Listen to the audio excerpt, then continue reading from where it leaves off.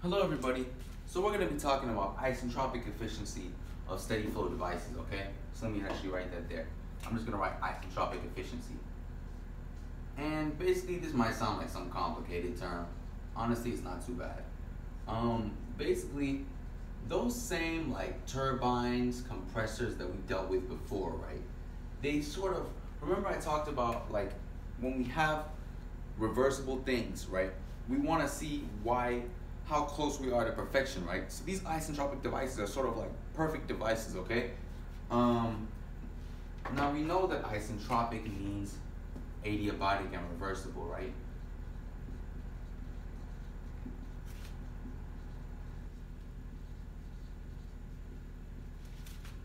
And reversible, right? So that being said, we're dealing with isentropic devices, right? So both, we're comparing these isentropic devices to our actual devices. So when we're dealing with these, both the actual and the reversible system must be adiabatic, okay? So basically, if we're dealing with adiabatic turbines, compressors, pumps, nozzles, diffusers, we're dealing with adiabatic devices, okay? Regardless of if we're talking about the actual or the isentropic. And you'll generally see this come out when we're dealing with like adiabatic efficiencies. And hopefully they won't trick you by just doing something just off on a tangent somewhere, but just know that, okay? Now here's a little chart that I'm gonna draw for you, okay? Now when we're dealing with actual, they might say, hey, you might have a turbine that we're dealing with, blah, blah, blah, blah, blah, and the isentropic efficiency is this, right? What you need to know is that we have this, right? So I'm gonna draw, let's say this is our actual device, and this is our isentropic device, okay?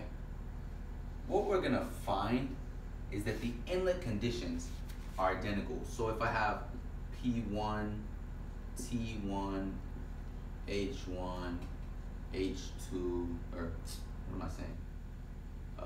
V1,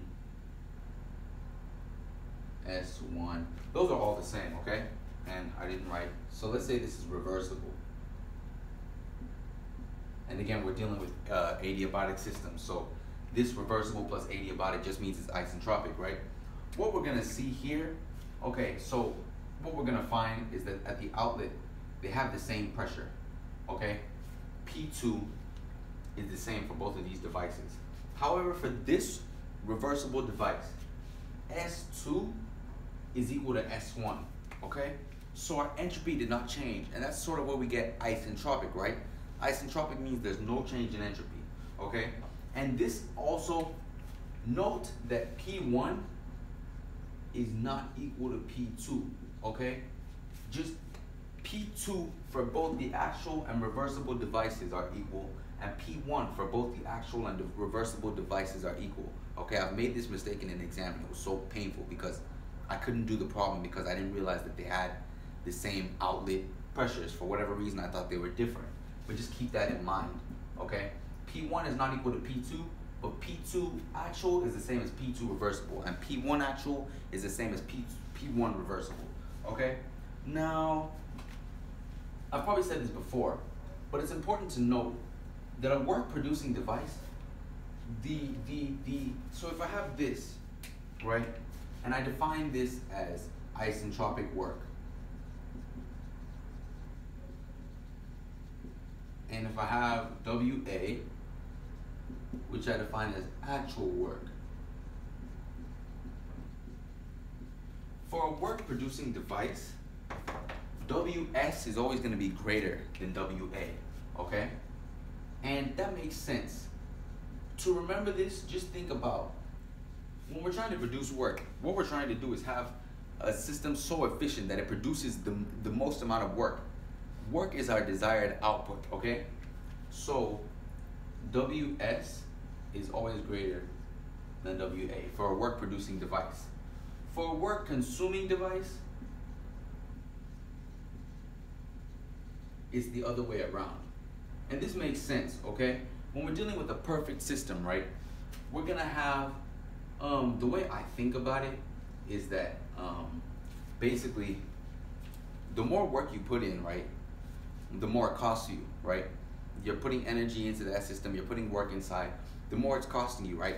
A perfect system is gonna cost you less, meaning that you put in less work, right? So that's the way I remember it. Now, basically, we have these things called isentropic efficiencies, okay? And these will be given to you based on the certain devices that we're talking about, okay? For work producing devices, we're gonna find that isentropic efficiency is gonna be this. And this is sort of just an intro, okay? And the way I remember this is that basically efficiency is always gonna be less than 1, right? So because that work actual is less than work isentropic, it's gonna be at the top, right? That work actual is gonna remain at the top. Now, if we have a work consuming device, our isentropic efficiency, that's sort of slanting there, sorry. Our isentropic efficiency is gonna be WS over WA. And that makes sense, right? Again, efficiency always has to be less than 1. Here, this is less than this, right? So that's why we put it at the top. That's all you need to know for now. Basically, we're gonna get into examples involving turbines, compressors, nozzles, diffusers, and we're gonna see how this plays out. This is sort of why I said entropy itself, the knowledge, isn't as important as the application, because a lot of the time, they're gonna ask you, hey, what's this? Boom, boom, boom. You might get 5 points here and there, but this might be 1/3 of the exam points, okay? They might give you a problem where you have to apply all of this and put all of that into account. So let's keep learning thermo. Thank you.